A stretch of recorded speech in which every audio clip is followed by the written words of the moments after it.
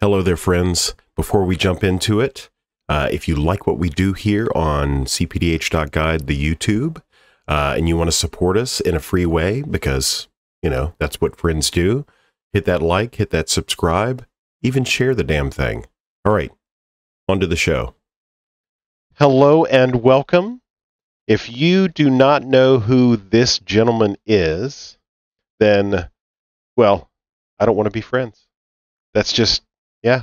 No, seriously, I have with me the winner, second time winner of the Sanctuary Open season. This was what, season 3?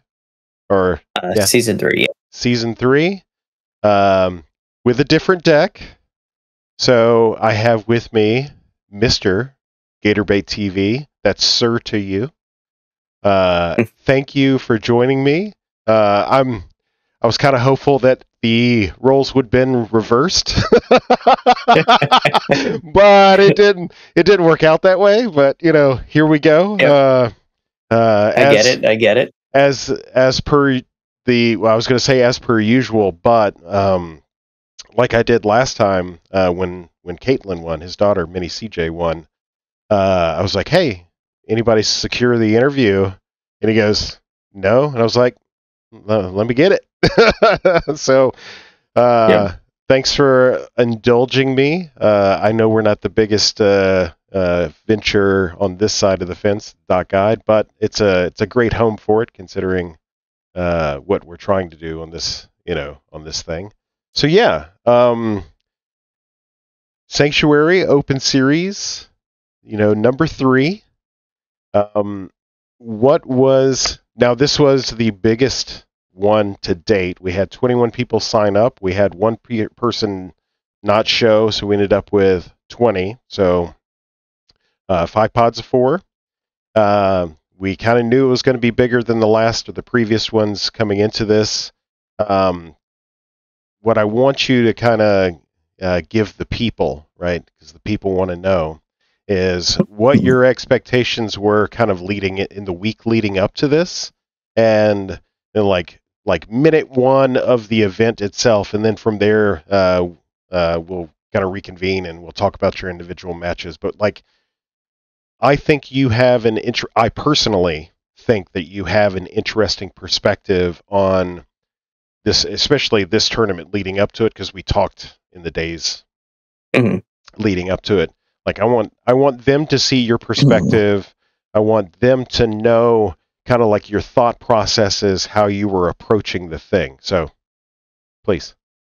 Well, the most fantastic part about this tournament, and one reason why I think this tournament saw so many people to begin with, in retrospect, 1, it's the third one, but 2, Bobby Be Fine, shout out to Bobby Be Fine, in the Sanctuary.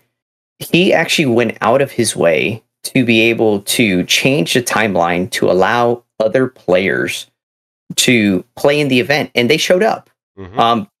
Very depressingly, one of them did have difficulties, and they had to drop in a round. Technical issues, yeah. Yep. So that was super depressing. They did have a win as well, and that was super depressing because they were doing really well in the event, and was what it was. But from people talking to me and leading up to it, I couldn't believe the words that I was hearing leading up to the 1 or 2 days prior to the event. Where yeah, I'm gonna bring this deck. Yeah, I'm gonna bring this deck, and I was running through my brain. I was like, wait a minute, is everybody bringing a different deck? And then I was like, oh my gosh, as soon as the event started, my first inclination was, I wonder what everybody's playing. Because to the best of my knowledge, everyone is playing a different deck. And this is so exciting. In my round 1, holy guacamole, I will tell you this without a shadow of a doubt. I was not expecting to see what I saw, and I was dumbfounded. So allow me to drill down on that a little bit. So I'm going to link the Sanctuary bookmark of all the deck lists that participated. There was only one duplicate, but it was Abdel, but they had different, it was Sortco Sailor and Agent, so 2 different versions of Abdel, and that's the only repeat. So you had 20. Well, I mean, we had Malcolms. The same with Malcolms. Oh yeah, but they Malcolm's, were different. Malcolm Yeah, but they were Arden, also Malcolm, different. right? Yeah, Malcolm Arden, Malcolm Rogg, Malcolm Kedis. Oh, Malcolm Rogg, yes. So yeah, there were so many different ones, right? Mm-hmm. Like, even though it's the same, is it? It's not the same. Those the closest yeah. two would have been Kedis and Rogg. One's the turbo version, one's the more redundant, which I have. Turbo. Yeah. So before we move on, highlighting the fact that this tournament had 20 unique lists. No copies, no carbon. I mean, there were some similar ideas, but I digress. So I'm gonna try to elicit some free coaching advice from my man Gator, because if you don't know, Gator offers coaching and other stuff. I can put links to that if he has them in the description to that, or just ping him on Discord, harass him. So the background that Chris and I share allows us the opportunity to see information at a glance and then have decision-making processes regarding that information. So, and he knows exactly what I'm talking about. So in talking to other players, you probably get a sense of like who's going to be participating. You know probably what they're going to be playing. I'll let you take it from there. Well, I mean, there's no reason to lie about it, though, right? Mm-hmm. Like, there's so many of us in the community, and we're very honest about like what we do and what we want to try. Like Islane, the Possibility Storm, he's a prime example of it. He goes into the event and he describes like, "Hey guys, I'm going to play Severus. Understand, I will be going into the event with this deck," and that's very respectful. Like what you're getting into, and this individual is trying to do what they're doing with that. And it's very good to see players doing the deed, right? Like without that player playing the deck repetitively, we're never going to understand certain logistics behind the deck, right? And similar to me, right? Like I'm one of those players that is like, I think this deck is good. All right, I'm going to play the deck now. And I'm going to demonstrate why I think the deck is good. Will fail. I have failed miserably. I have a recent failure with a deck that me and you have spoken about. That was quite a horrendous showing. Never took it to a tournament, obviously, but I wanted to.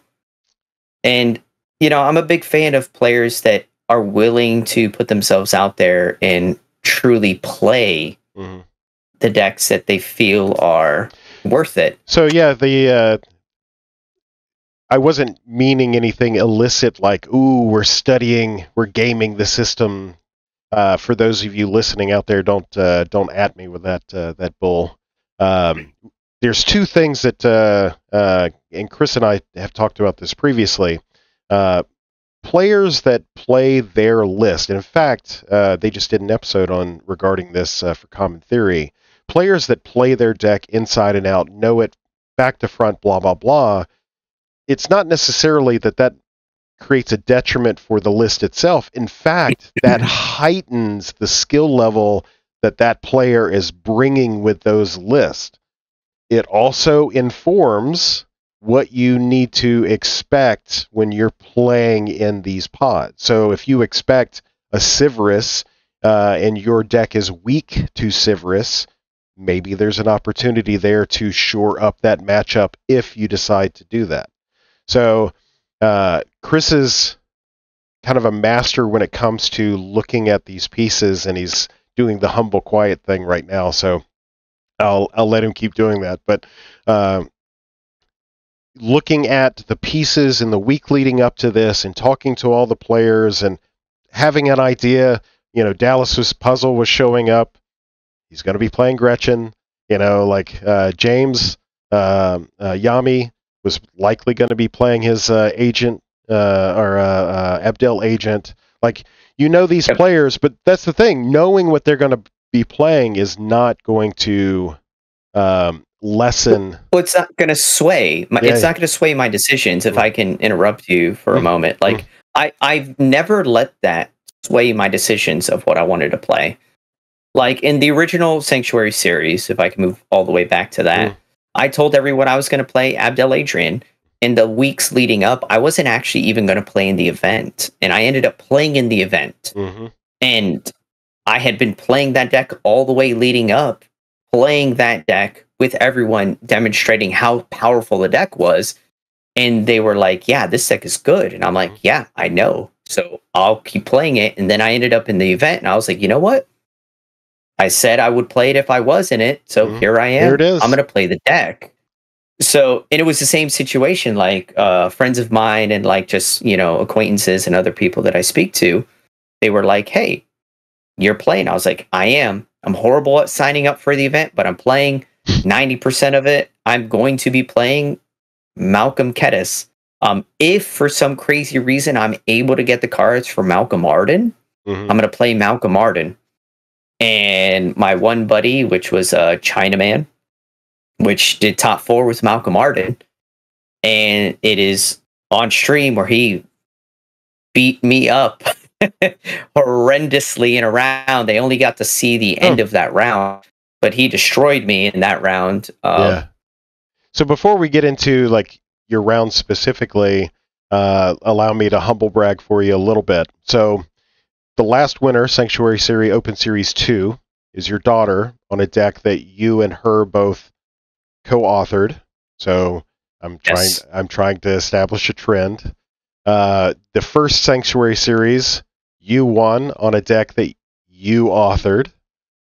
Third Sanctuary Series, not only did you win with a deck that you had authored, but also in the top 4 pod, there was your influence in some of those other decks. I think David's Ankylosaur's Satyr is probably the only deck that you didn't have input on in that top 4.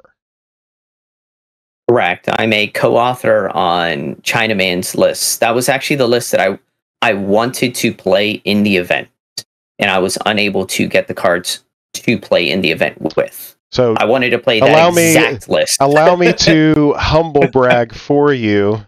Sanctuary 1, Sanctuary 2, Sanctuary 3 has your influence all over it. And it's because of that, which is why I wanted to bring up, maybe some of your preparation.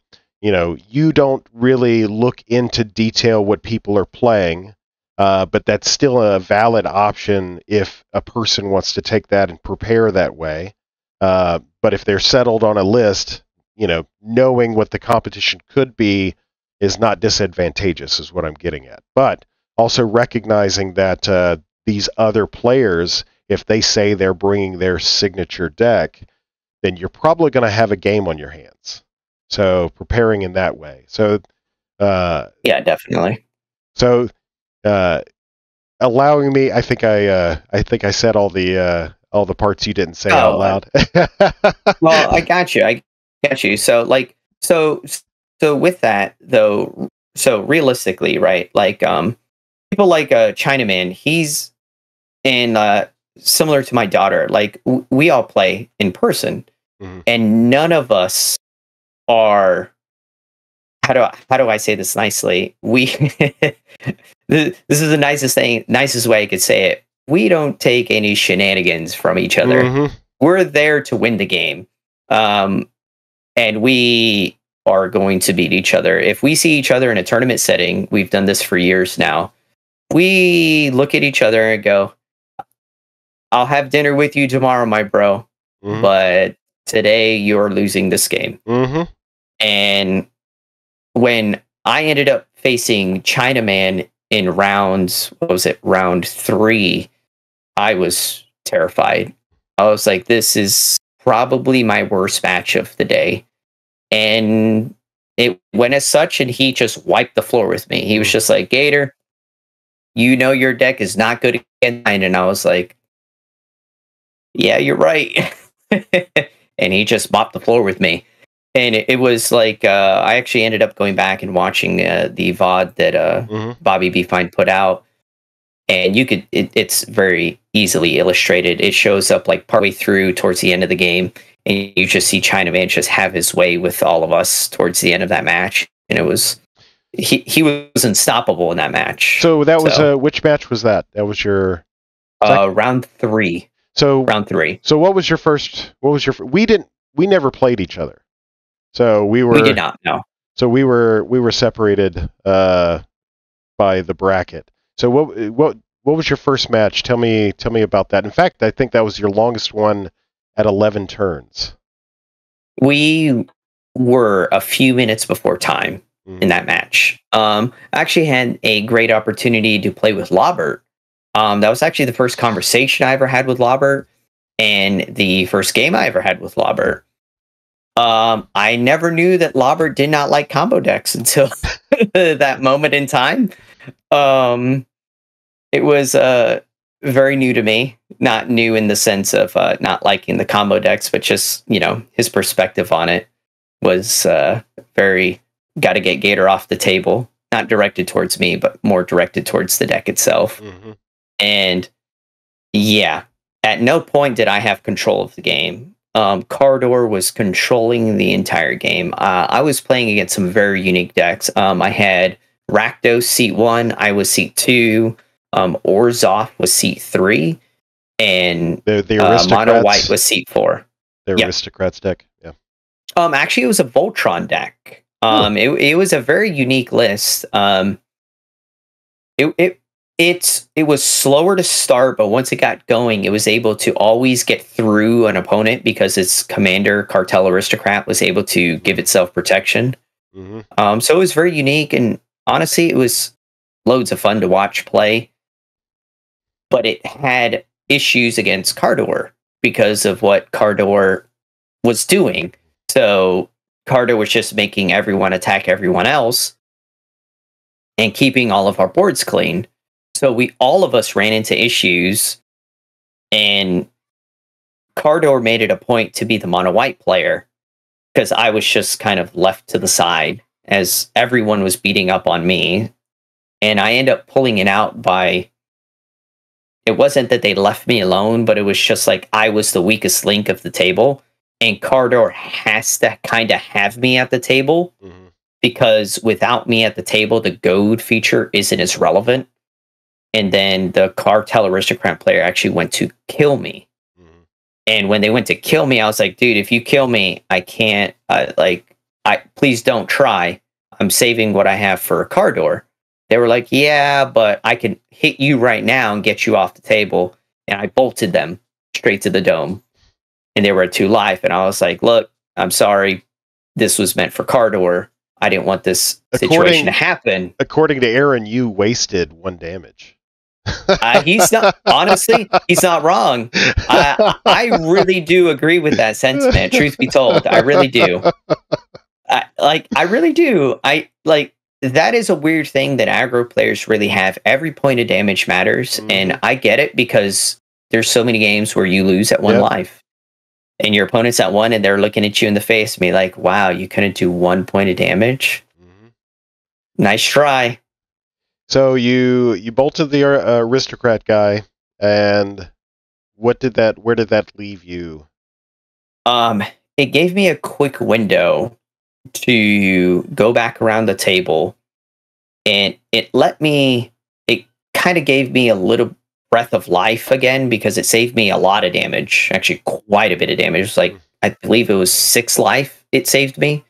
So I was able to actually take a hit because they were goated. I was able to take a hit from Lobert, and then Cardor continued its assault at Lobert because the problem, Lobert is in a combo deck with his mono white, which he actually did a really good video speaking about the deck and everything that I had watched ironically right prior to the tournament.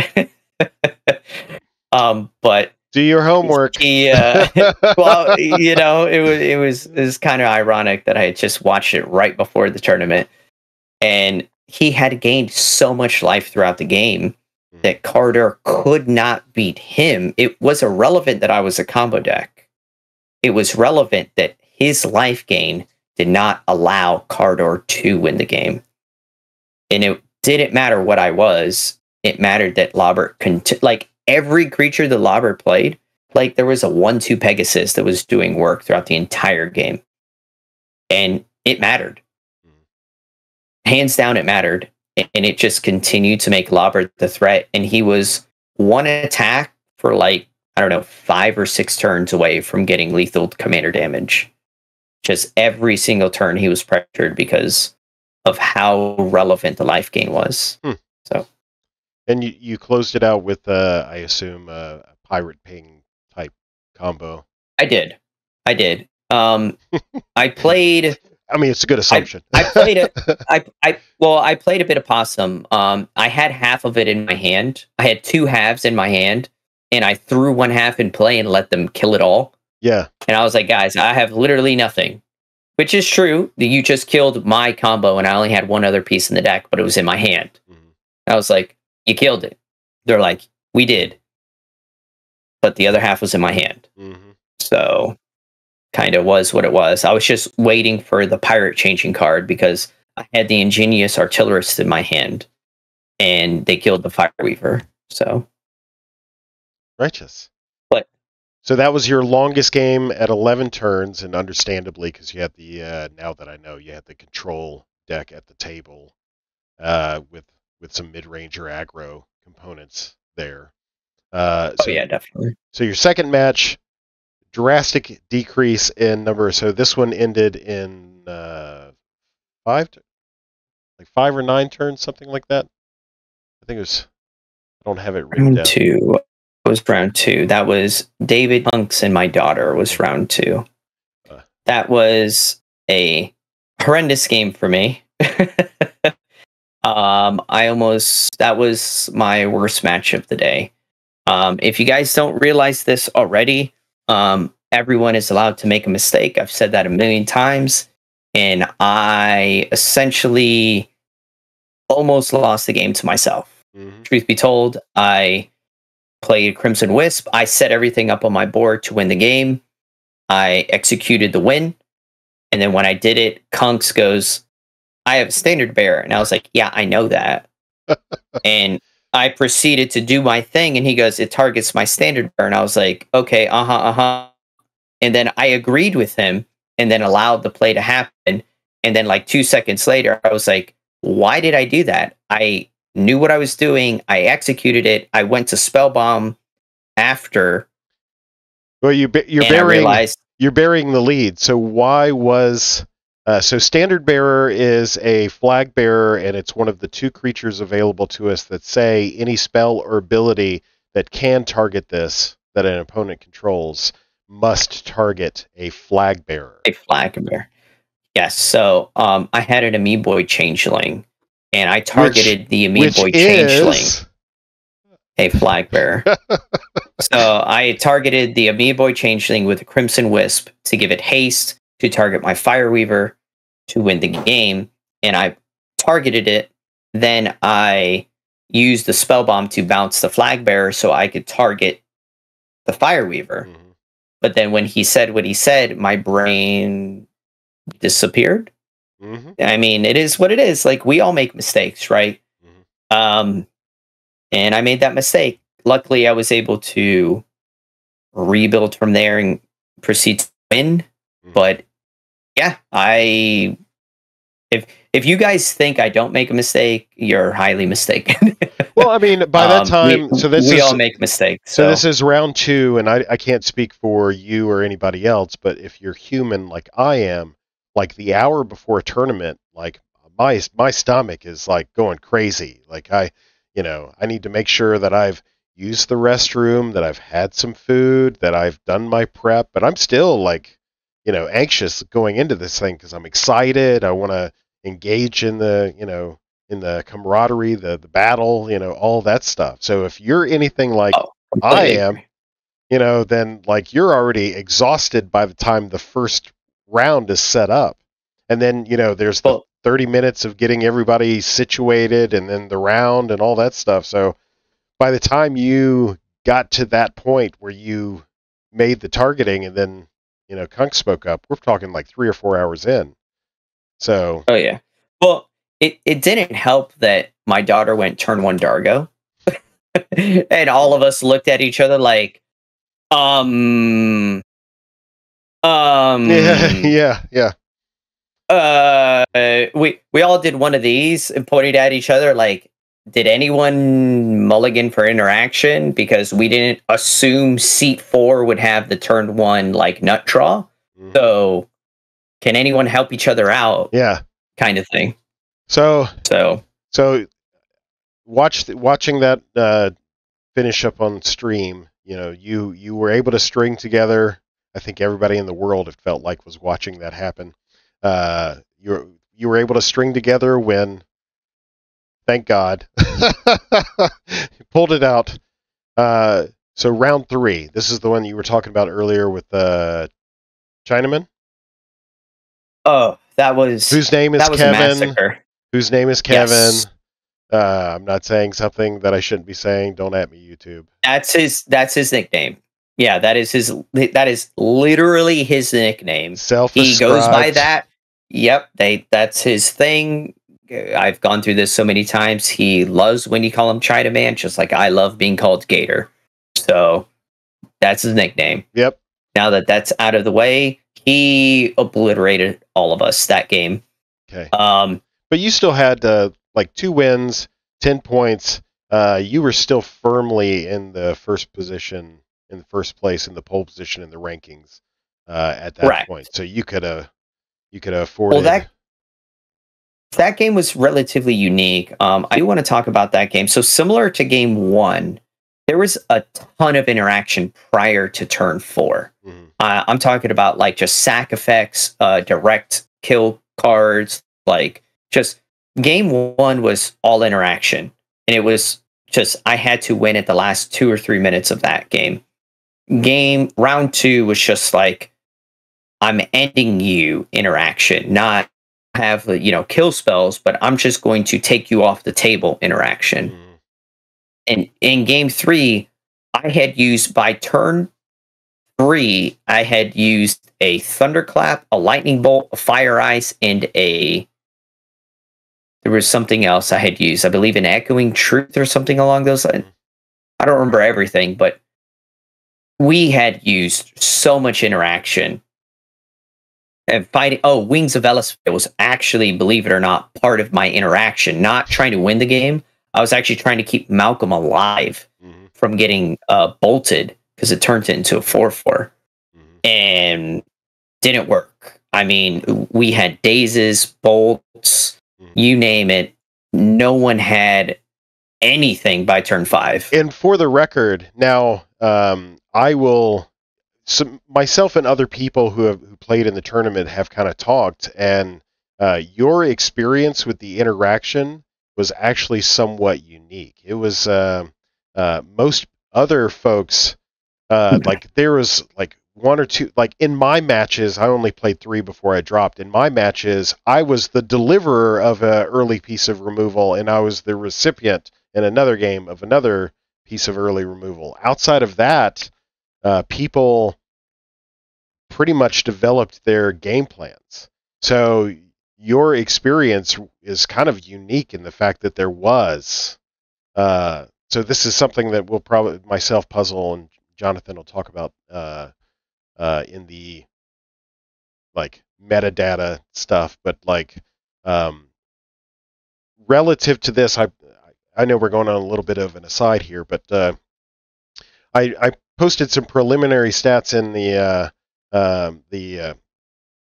data analysis channel of .guide Discord, and what was it?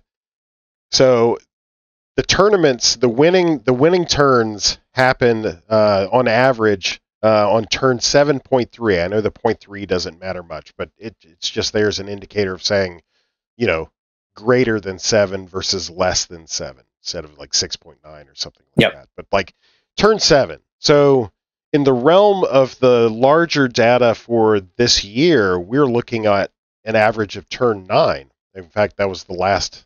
It could be different now, but an average of turn 9.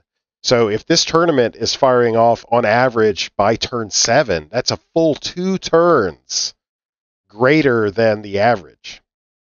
So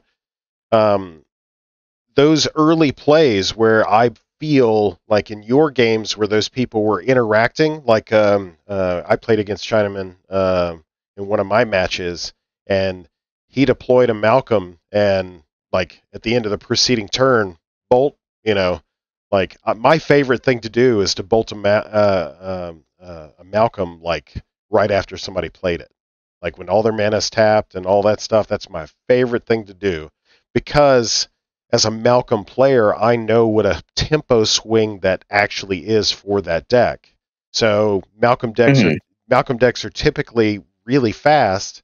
So by setting you off a turn or two, now I'm allowing the opportunity to develop I'm also allowing the opportunity for the other two players to develop their board. But depending on the pod composition, that may or may not be a bad thing. But that's kind of one of the reasons why I wanted to hint it on the early interaction, because all the rest of us that I know of weren't experiencing that. So you were kind of. Yeah. So not only that makes it even more impressive, the fact that you in your pods were experiencing the correct amount of interaction, and yet you were still able to persevere and push through that stuff. So I mean, if I may, yeah. I was completely bullied in round one. I mean, as well you should, you jerk. Bullying me round one, and I mean, they were making it a point to do it. Yeah. Like there was a point where Lobert goes, "We need to take him off the table," and I was like, "Wow, really?" And I was like, "Really?" And he goes, "Yeah, you're the combo player," and I was like, "Uh-huh." I'm like, understood. And he immediately moves to his turn and he goes, "I'll play my commander." And I was like, I'm under the assumption that you're going to attack me because you've been attacking me this entire time. So I would like to daze your commander because you've declared that you're going to be moving your resources towards me. And he kind of was like, yep. And I'm like, so I'll daze your commander. And I was like, I would have never dazed that commander without the knowledge of him saying, we need to get you off the table, which is kind of like a unique aspect, right? Because like people share free information all the time in these games. All the time. And it was in that same game in round one, I attempted to do the same. I was like, please, aristocrat player, do not declare your resources at me. And that was the lightning bolt play I had. I was like, do not attack me with that. And he was like, but you are the best person to hit. And I'm like, am I really? I'm the weakest link at the moment. Both of them are much better seated than I am. Malcolm is X amount of mana, and I'm just trying to survive against them. And he was like, but I could just slay him into you. And I'm like, that's fair. Understood. And everybody was kind of like, he's trying to bargain with you, which means, and we had the whole dynamic, and the politics. I was like, okay, I'll let you choose what you'd like, but I'm letting you know, please don't do it. That's all I could say to you. And he turned it sideways towards me, giant commander. I was like, dome you in the face. Okay, this is over with. Let's move on to the next player because he's going to slam into me too, because Cardor is no joke. That deck is very powerful, and Lobert's deck was doing a good job of holding it off, but there's only so many turns that we can hold them off. Yeah. So we made it to your round 3. What about your round 4? That was against my fellow co-host, Puzzlebox. That was a very nail-biting round for me. Truth be told, that was one, I knew I was against Puzzle, so I was already chewing my fingernails a bit. 2, it was if I do not win, I may not make top. And I was like, oh, what is happening? And then the other round drew, which meant they both get top. And I was like, they drew? I have no chance. Yeah, I'm like, if I lose this, I can't top. I was like, oh, because I was also paired down. So any of them could beat me. And it kicks me out of top. And I was like, okay, I felt pretty good after seeing seat order. I was seat 1, so I was like, okay, I'm seat 1. So being seat 1 allows me to play, to be proactive. Mhm. And I'll be brutally honest, as soon as I saw puzzle turn 2 go, submit growth chamber, return my island to my hand, discard down, I was like, oh no, puzzle has the sauce. I'm like, what can I do to slow him down? And like, I went straight tunnel visioned. I was like, okay, other 2 players at the table, I have to ignore you now. I know he has sauce. Mhm. I have to stop this somehow. And the only way I thought I could stop it is presenting win myself. I was like, I have Yeah. to try to win now. If I don't win, he wins. And for the record, he had And it was like, Stone Cedar Hierophant is the line he was. it was busted. His turn 3 play was disgusting because he or turn 4 play was, he was just like the Stone Horde. He was like, all right, untap, play land, untap, make land drop, play this, play. I'm like, oh, we are And he had in so much trouble here. Gretchen. He had Gretchen on the battlefield. So with the Hierophant, the land aura, he was basically able to Gretchen every turn, every other person's turn. So he was primed. He was ready. Set. Oh, he had the enchantment in his hand. So he sat on the enchantment. He left up to show he had interaction, which he did not, because I actually peek at his hand during the turn that I win, because I was worried about him. And we go through this giant turn of interaction where he targets me, I target him, we do this whole shenanigans thing, and I end up pulling it off against him. But I even spoke to him about it. I was like, look, man, I only win that game because I was seat 1. Mm-hmm. Like, you had to respond to me. It was not the other way around. If I had to respond to you, I would have had to mull to attempt to control you instead of vice versa. And he really did a good job. In case you guys missed it, that's a nugget. That's free coaching right there. Depending on where you are in seed order and who you're playing against in pod composition, then your mulligan matters. So if you're behind Puzzle Box in that situation and you're mulliganing to be proactive, yeah, you're wrong. No, you're wrong. 100%. No, I mulligan to my seeding and to the players I am also playing against. So then I do that every round. The round I won in round 2, I mulled to 5. And I mulled to 5 with some gas. And I was like, this is going to be good. And then when Caitlin went turn 1 Dargo, I was like, even better hand. My hand just got way better. Like, and it, you should be doing those things. Like, you should always be mulliganing to certain decks and or players at the table. I know I don't like to say players, but realistically, you should understand, if a player is known for a deck and they are playing that deck, you should at least respect their presence. I know that's kind of a weird situation. You don't just go after them, right? Because that's a little bit off. Well, you don't want to just take them off the table. Also, Dallas Puzzle playing Gretchen, you and I have played with him a number of times to know that when he does XYZ, he's telegraphing. Now, the average person won't know that because they lack that regular experience playing with him. But that's what I feel when you say respect the player or mull to the player. That's what I think that you're hinting towards is, definitely what them to likely be doing based on what they're, where they're sitting in the pod composition. So, yeah, definitely. And with Puzzle playing Gretchen, like, I have to respect the power of that deck entirely. And I did respect the other 2 decks at the table. One of the decks was the Orzhov deck, but I knew he was going to be attacking. And with a deck like that at the table, I understand that deck is really kind of tied to the ground because they have to pick one of us to go after. And I have to bank on me, or who are you going to choose at the table kind of aspect. And the Val deck, honestly, I had no idea what it was trying to do. I was just like, it's blue and black. It looked like some sort of combo deck, because Val produces colorless based on the number of artifacts, or meant for artifact activation. So I think that looked like it was a very cool deck.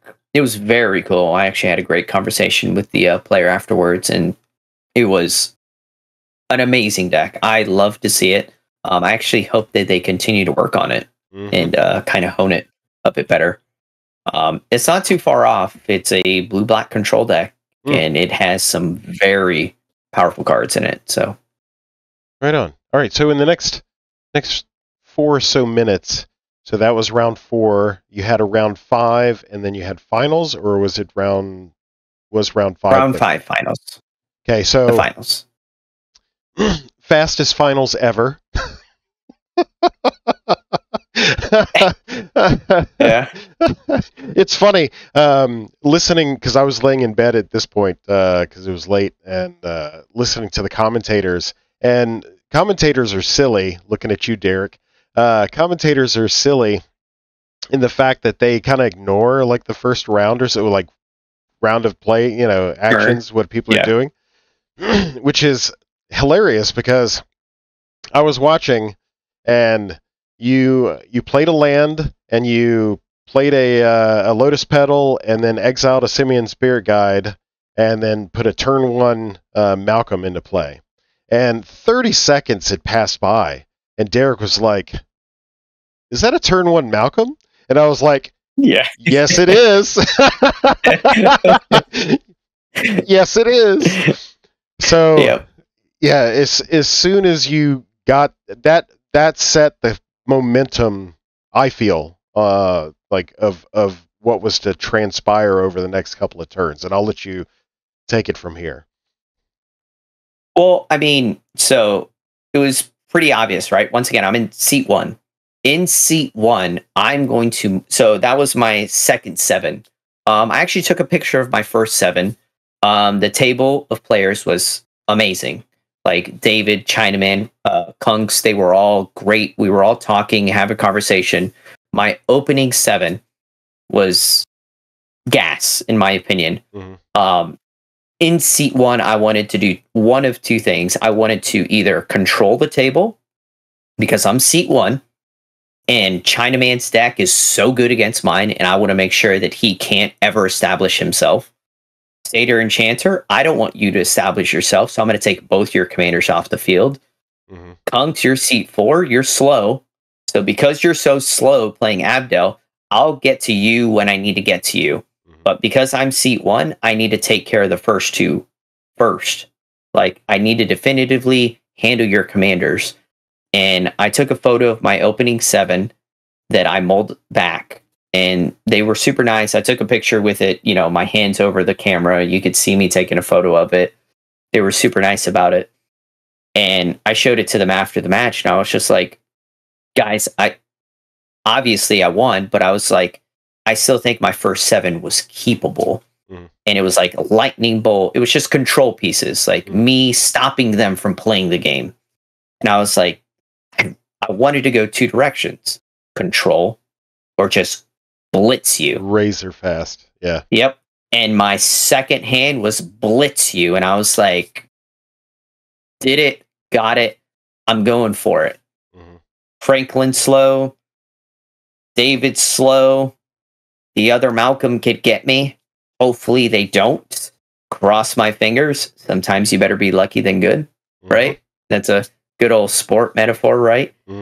And I needed to draw the land. I top decked the island, and yeah, that's all she wrote. So that was turn 3. Like, I think it was under like 3 or 4 minutes. It was super fast. Yeah. So the thought had occurred to me. People will see it in the link when they go to look up the list. Now, if it wasn't obvious, Gator was playing Malcolm Kedis, which I wanted to kind of get through his perspective on the tournament, his perspective on the rounds, so that way we can hone in on this list. Now, I try my best not to talk about me and my experiences when I do these things, because this is all about you, and like I'll allude to like something I've seen or done, but it's not really specific. I'm going to break that now, because I'm going to turn that back around. So Malcolm Kedis was one of the original like OG decks or commander set, from way back 2 years ago, when the format was just picking up and what have you. The way that it was built back then, not throwing shade or names or anything like that, the way it was built back then, I personally was not happy with, because I felt like Kedis wasn't doing anything. And that version back then didn't have Fireweaver, Artillerist, all that stuff. So in fairness, the way that I perceived it and pursued it from there, this is the manifestation of the Malcolm Dargo list that I'm known for. I thought it was the better Malcolm Kedis list from back then, because it gives you two commanders that do two different things. Now, you heard it here first. I am going to be most likely taking my Malcolm Dargo list apart, and the reason why is I'm going to replace it with a version of this Malcolm Kedis, and I'll tell you why. Because if Malcolm Dargo was my way of making the original Malcolm Kedis better, and which I feel like I succeeded, then Chris and his new invention of Malcolm Kedis has superseded what I was trying to do with Malcolm Dargo. Now, with regard to speed, so my Malcolm Dargo uses Knack, and this has got me questioning Knack. Knack requires 4 combo pieces. Malcolm Kedis requires 3. And one of those cards is in your command zone. So you have automatic access to 1, and you just need to find, out of all the redundancy that you have in that deck, you just need to find the other 2 pieces, so like looking at it realistically, not to, be the champion, like I'm happy with what my, my list has done, but like giving credit where credit is due, like the Malcolm Kedis, I feel, is probably the best representation of Malcolm Red, as far as like speed, consistency, proactiveness. So I'll throw it back at you. Like, tell me how you arrived at this particular list. I know other people have been working on it as well. Tell me more. So two different things. So my daughter wanted to learn combo, and I originally started making Malcolm Kedis for her because she's a fan of Kedis, specifically Kedis. Dargo Kedis, right? Kedis. Mm-hmm. So Malcolm Kedis was the easiest thing to be like, okay, this is combo. And then I built the version online that I saw. It's got like 10,000 views. I don't remember the name of the author, but it had a ton of views. Viridian Longbow, all that stuff was in the deck. And I played that deck. And I thought that deck was just god-awful. I could not believe that deck was as bad as it was. Can't blame you. I could not win a game with it. I was just like, cool, guys, I'm going to counter everything everyone does, and then watch you guys beat me to death. Awesome. I eventually run out of counters. I can't counter 3 people. Like, this is insane. And then we looked at the deck more, and then Chinaman was with me one day, and he was like, that deck looks good. And I was like, yeah, Arden should be the commander to this deck because this is silly. And he goes, I don't know if you're shit talking or not, but that's a really good idea. And I was like, no, it's not. That's stupid. And then I was like, wait, you're right. That's actually a really good idea. He goes, you made the idea. I'm like, oh, wait, you're right. Mm-hmm. And I'm like, let's do Malcolm Arden. And then we built Malcolm Arden off of that deck. And Arden was just so powerful. And it made that Malcolm Kedis deck disgusting. Like, it turned into that because you still had all of the same pieces, but they were white. Like, blades turned into shields, right? And like you got crib swap and you still had the same tutors and it was just a better deck overall. And I was like, this deck's just better. And I was like, so what happened to Malcolm Kedis? So I kept playing Malcolm Kedis and I couldn't get it to work. And I was like, why can't I get this? This should be better. But I couldn't get it to work. And then I started going all the way back to the beginning with Dargo. I was like, why does Dargo work? And I was like, Goblin Matron. And then I looked at a few different other players' lists, like Jonathan in his Roguer list had Goblin Matron. And I was like, wow, that's literally brilliant. That's a demonic tutor for this deck. I'm like, I will play this. And I spoke to him about it. And I was like, yeah, I slotted it in. It was brilliant. And I said a few other cards in it. I was like, this is the best Malcolm Red deck in the format, I think. I'm like, I think Breaches is good, but I think this is good. I think this is good. But like, I can't not present win by turn 4 every single game. I'm like, every single time I play this deck, I'm presenting win on turn 4. I'm like, this deck is insane. And I just started playing and playing and playing and playing and playing, and I got a bunch of turn 3 wins. And I was just like, okay, now, for the record, that was my first Reckless Fireweaver Trickery Charm win ever. That was my first one. In a majority of the time, you're using one of the other like instant and sorcery pingers, using like a curiosity control. I think one of the matches that you were, I think it was round 3. You had a curiosity effect, and you were just basically just storming and drawing and storming and drawing. Yep. Yeah, that's how I always win. So, yeah, I always win like that because the pingers aren't threatening. If I put Reckless Fireweaver in play, it dies instantly every time. So if it's not Reckless Fireweaver, it's one of the other ones, I can still win the game with that. Just most people don't go, okay, that's not the one that literally wins the game. It's the one that could kind of win if he jumps through 15 hoops.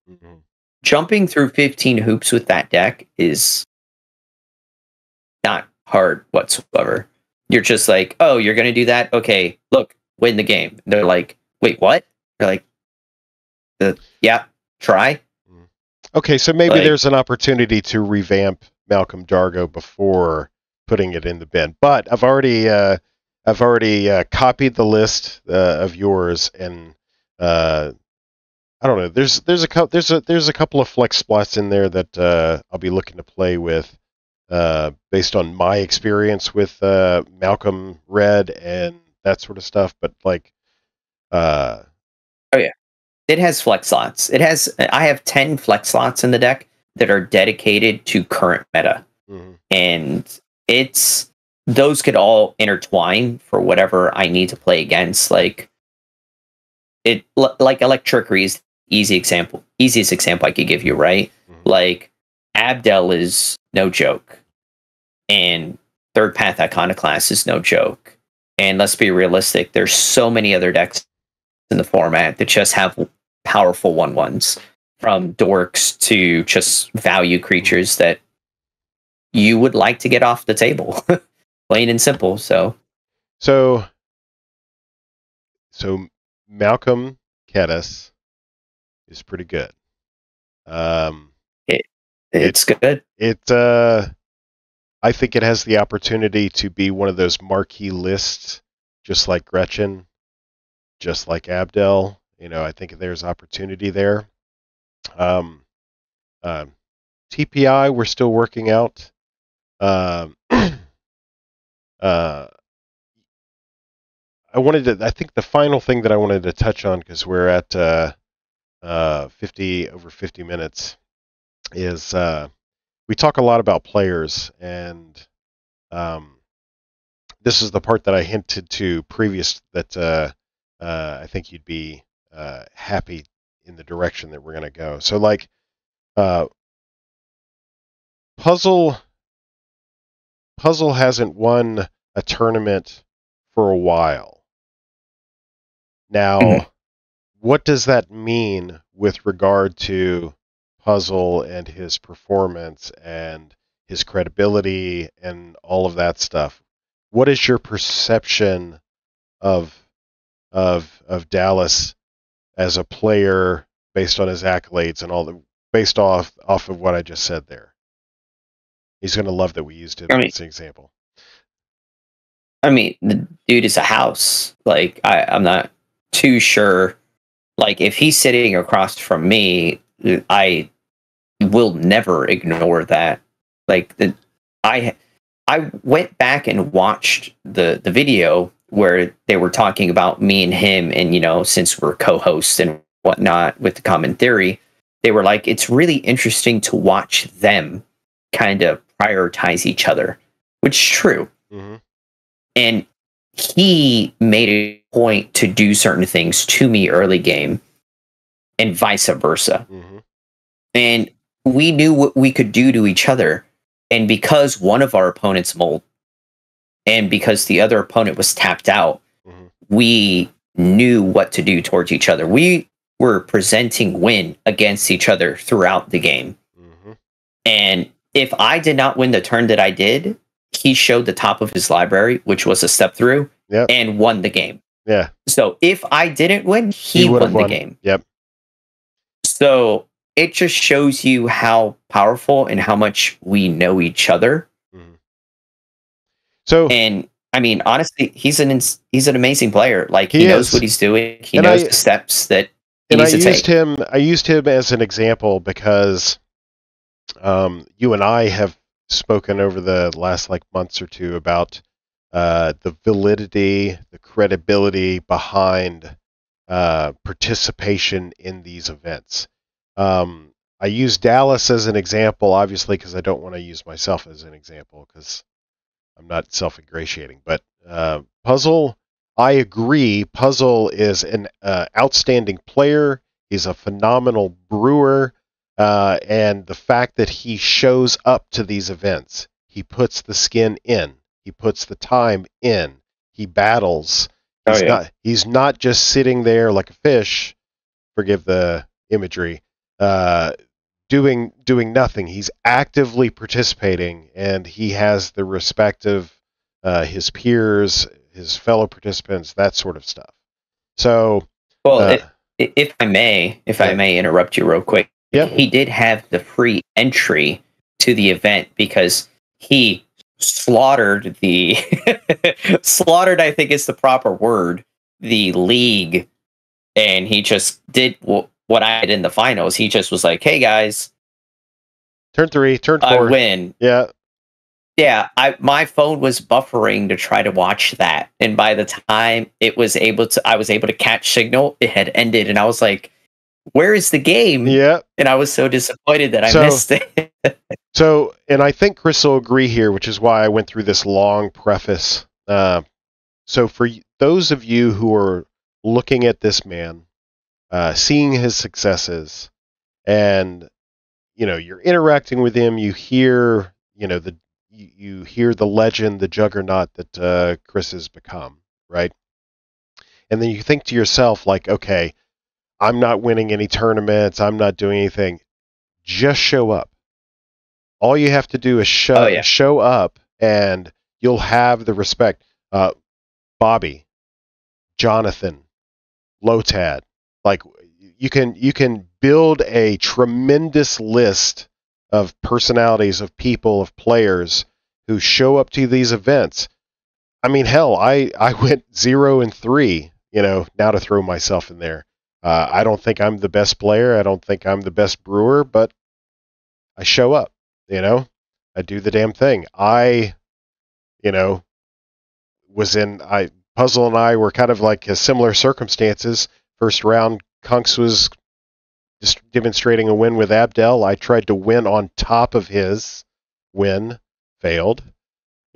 So I was hanging in. I was doing the thing. I didn't win anything, but it wasn't in the cards. It's always these micro, very nuanced opportunities that determine whether or not you win or lose. You mulliganing in that last round, determined the outcome of that game. So, I mean, you got to lose to be able to win, right? Like, I have look at Aggro Aaron in the tournament. He was 5th place. He bubbled right out. He was in a win it in with Kunks to top 4. He lost that round, but that was a deck that he has, I think, recorded over 42 losses with on the data. And, he showed up with that deck. First time ever. A control style deck. And that's impressive to see someone go out of their comfort zone to play something like that. And it's always interesting to see these different players go out and absolutely. do so part of this, and I'm so glad that you than what their norm is. Yeah, and I'm so glad that you joined me for this, because part of this is I want to be able to celebrate with you. This was an amazing achievement. If you do this every single time, I'm going to have to fly down to Miami and Nancy Kerrigan you. But but also, like, I chose this moment, unbeknownst to you. I chose this moment because I wanted to illustrate that for anyone who doesn't think that you put the time in, you are constantly networking with other players. You're constantly brewing with other players. You're constantly developing yourself, your own decks, your daughter, other people, as players and stuff like that. I mean, you're putting in the work, and that's paying off, right? So you're extending the effort, and it's paying off. So I wanted to, on top of celebrating your win, kind of like champion you a little bit, lift you up on that pedestal and say, look, the other player who's looking at me, pointing at you right now. I'm not saying you have to grind the same way, because Chris does put in a grind. I've seen it myself. I'm not saying you got to do exactly minute for minute what he does, but putting in the effort will yield results. And hell, if you need, coaching, it's Gatorbait _TV on Discord. He's not on Twitter because it's Twitter. Common Theory. I'll put a link to the channel in this video's description. And yeah, I knew. I'm happy I got to score the interview with you, because I knew we'd be able to not only talk about the event. It was an amazing event. 20 people. Be fine. Great job. Chris and I will be playing in another one this weekend, coming up for another entity. But yeah, man, I appreciate you letting me, talk you up a little bit. Not that you need me, but No, I definitely appreciate it, man. It was I had a fantastic time. And once again, the turnout, the fact that there was so much variety in decks there was absolutely amazing.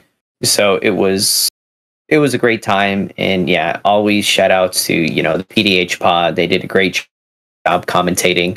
I'm gonna hit this little note. Derek, Clay said stuff about you earlier. Derek, you were my favorite one.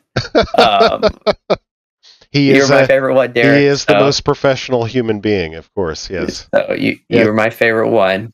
Derek and I have a little. We rib each other. That's kind of our relationship. So, kind of. Yeah, that's not my relationship with everybody, I guess. Well, that's not saying I don't appreciate you, Brad or Alk, but I have to say, Derek is just a little bit above. just an iota, just a wee bit, a wee bit. Yeah, right on. Yep. Okay, that's an hour. So, tournament, it's in the bag. You should be getting. Bobby should be handling your payouts and all that stuff. At some point in time. Don't spend it all in one place, you bastard. Yeah. What are you playing in the next tournament? I am either playing Phyrexian Censor or I'm playing Sivirus. One of the two decks. So if you're watching this, participating in the Common Cause tournament hosted by Chris One More Game and Alex Arnett of Trivial Counters and J-Ro, if you're participating in that event next weekend, I'll probably be playing TPI, slightly modified from my experience here. He'll probably be on Censor. Now that you know, prepare. Yep. I mean, That's what I'm gonna do. Like, it's one of the two decks. I have proxies in both, so whatever I could get real from the two decks, that's what whichever one I end up getting the real cards for. So Righteous. All right, my man. I'm hoping for censor. Hoping for censor. All right, my man. I'm gonna stop it here, and then maybe you'll be interviewing me next week. There you go. Hey, thank you so much for having me, Clay. I really appreciate it. And yeah, hopefully we switch roles next week. Absolutely. I'd love to come to your house, talk to you. All right, brother man. We'll catch you on the flip. Thank you. Peace out, everybody.